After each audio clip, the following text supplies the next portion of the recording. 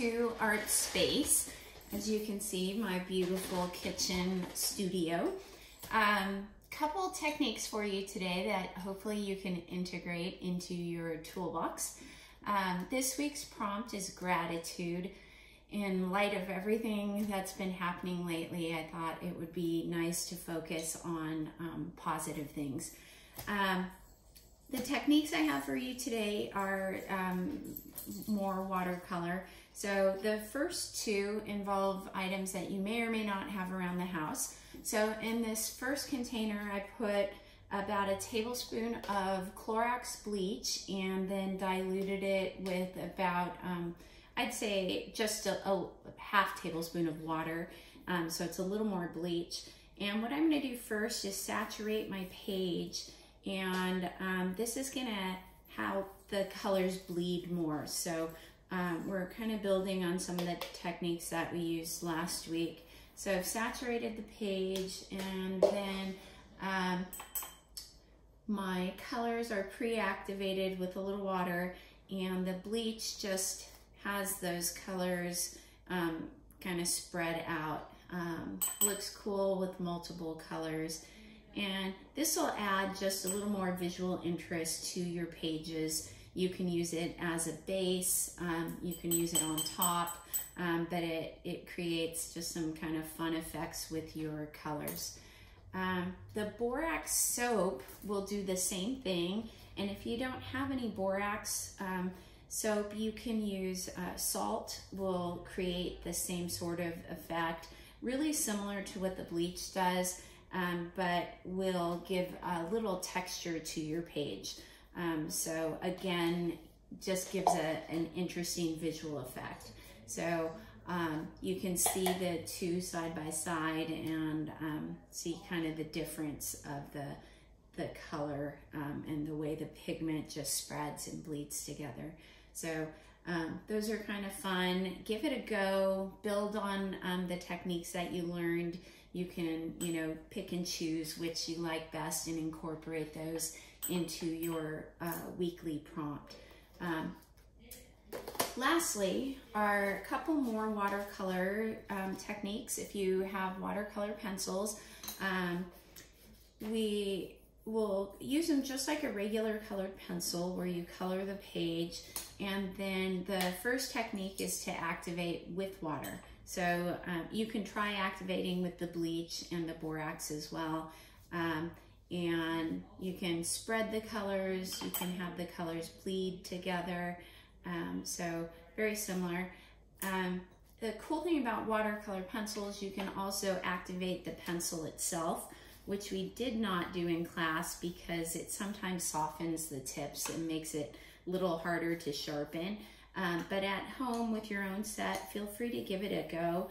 And the color intensity is really nice. So you get this really dark, kind of vibrant color quickly. So again, it's just another way to enhance your pages. And the last technique I'll show you is using stencils. Again, if you have these, they're great. I like to use watercolor directly. For this week, I'm just gonna write thanks or thankful, depending on how much room I have. And the trick with using the stencils, first off, is to use it the correct way, is to put enough pigment in there, not so much water, and then lift it carefully so you don't blend the letters together. And then I just wipe the stencil off in between my letters. So hopefully that gives you some ideas for your prompt this week. And if you have any questions, send me an email or contact me on Classroom. Thanks for watching. Have fun. Bye-bye.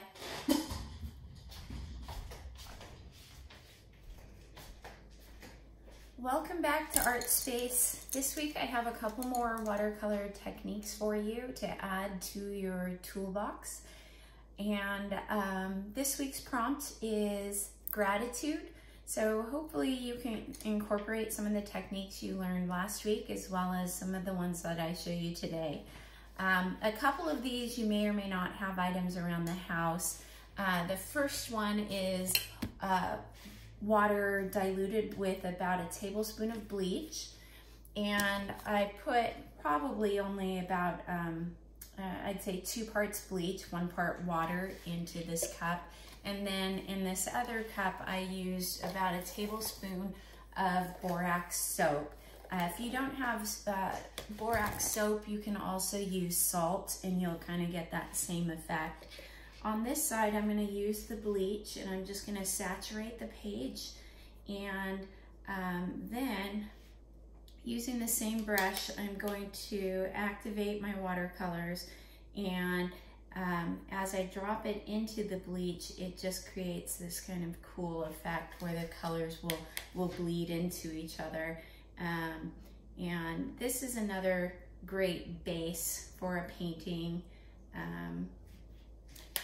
And from there, you can let the colors just run and bleed into one another. The borax soap gives you a similar effect with a little bit more texture. So on here, first I'll saturate the page, and then I can put the colors right on top, and they just kind of bleed into one another and give a almost like a firecrackers or something, where the colors just bleed. All right, so those are your first 2 techniques. Couple other quickly, if you have watercolor pencils around the house, you can activate them either using just water and a brush, which most of you have already done in class, or we didn't do this in class, but you can actually dip the watercolors into water and draw directly with those, and you get a much more intense color on the page. Another way to activate it is using a water-based marker, and either you can use one with a color and it'll kind of mix to give you, you know, another color, or you can use a clear water-based marker as well, and that will give you a cool effect.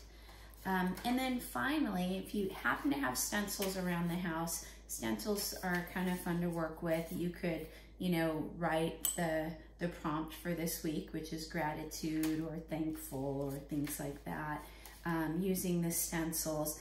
And I would start off, I like to use watercolor just directly on the stencil. The only tricky part is that you have to carefully pick it up. You may want to wipe it each time that you switch letters. So that's kind of a fun prompt to integrate. If you have any questions, feel free to message me, but I look forward to seeing your prompts this week. Thanks so much for your time, and I will see you next week.